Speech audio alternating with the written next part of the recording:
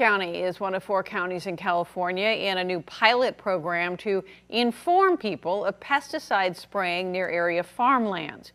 Action News 8 reporter Phil Gomez has reaction to this pesticide notification program. Phil?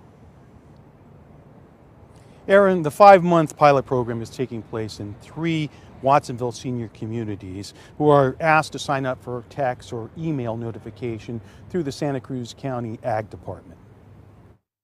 We're the center of the test case area, a pilot test. Judy Lazenby is the president of the Pajaro Village Homeowners Association in Watsonville, home to 247 residents, all over the age of 55.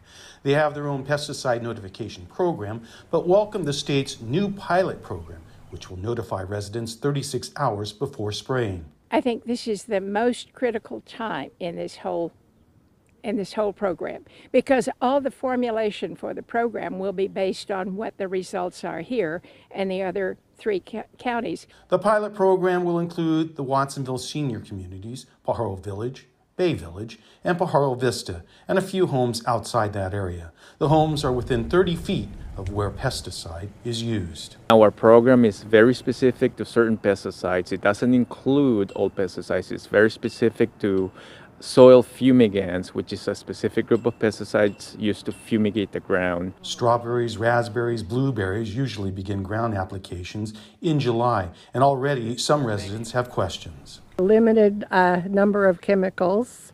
It's only for the seniors and not the other neighbors in this community, and the sign-up process is hard to navigate. Santa Cruz, Ventura, Stanislaus, and Riverside counties are taking part in the pilot program.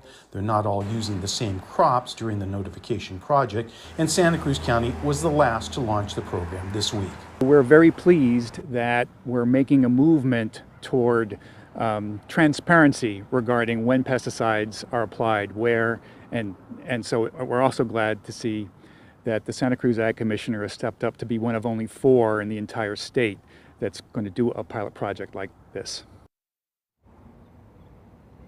The information gathered from Santa Cruz County and the 3 other counties could help in the design and implementation of a statewide notification program.